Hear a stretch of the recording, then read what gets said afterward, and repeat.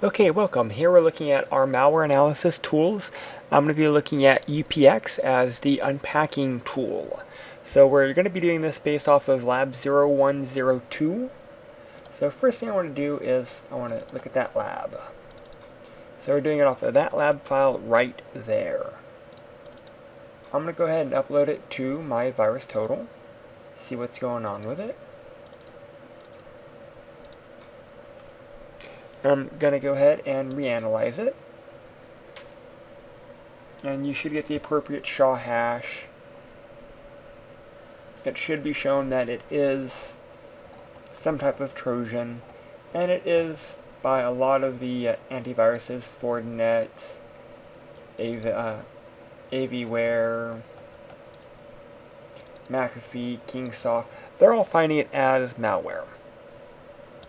So 40 out of 64 does show this as malware or some type of malicious code. So once we're done with that, we want to go ahead and we want to look at this file using the PEID.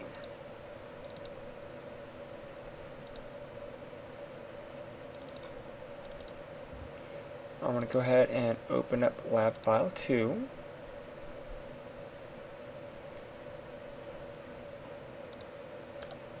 If you highlight it, you should be able to see that there is a UPX1. So that does mean that this is a packed file. So we can look at PEID as a way for verification if it's packed or not. We're looking at the UPX, which I've already downloaded it, file right there.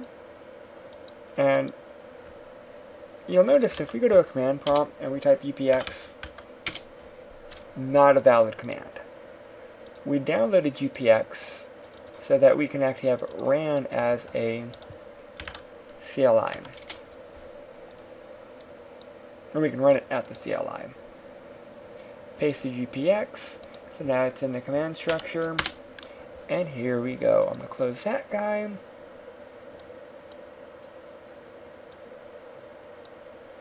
And you'll notice if we run just our UPX, we don't get anything else. If we want to see help, we can do UPX - help. But again, there are some files here. We're going to be looking at this -d, the decompress. So what we can do is we can change directories to that directory. I'm a little bit lazier than that. I'm just going to paste it on a C drive. Okay, though, keep in mind, when you do it like I just did it, when you paste it on C drive, you should be able to change directories to C drive, dir so that you can see it, and we should be able to do UPX -d -o, because we're going to O for file. We want to go ahead and we want to call this lab 0102 unpack.exe, and we're reading it from lab 0102.exe. We get a permission denied.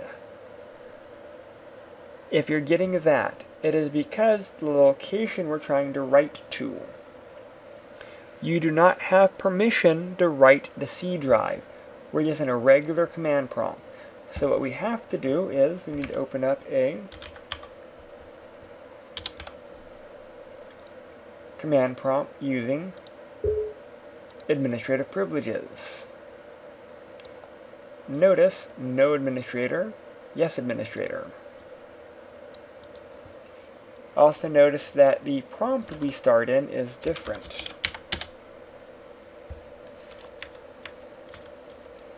I'm a little bit lazy and I don't want to have to keep retyping it, so I already saved it off my screen. UPX -d -o lab files. because again, we have permission, because we're doing it from the administrator command prompt, we can do this from C. However, if you do not have write privileges to C, you can't do that. So a regular command prompt cannot do that. Alright, so there's our unpacked file. I'm done with my command prompt. Let's go back to our tools. I'm going to go ahead and make this just copy to my desktop. Let's see if it works. Yes, it does. I'm looking at the unpacked file. Here is the .text. Here is the actual byte size. You'll see the appropriate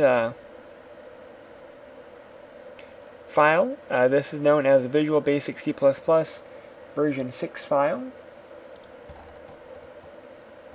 If we're looking for more information, we could use, maybe let's look at dependency walker.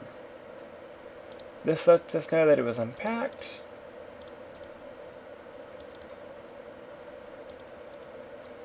Create shortcut to my desktop.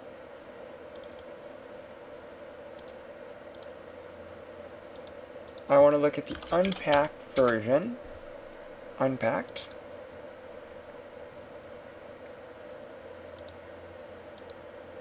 And you'll notice we have additional DLLs now. If we are looking, because one of the options is looking for Internet Open URL in the imports.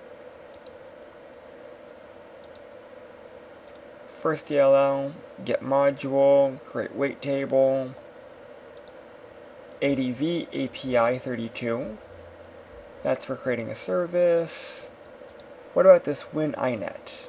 WinINet, we happen to see it being an import for Internet Open URL and Internet Open A. So we can see that this might call for a URL. Alright, so again, this is unpacking using UPX, how we can verify it, and how we start looking at how we do the tools together. If you have any questions, please leave a comment below. Thank you.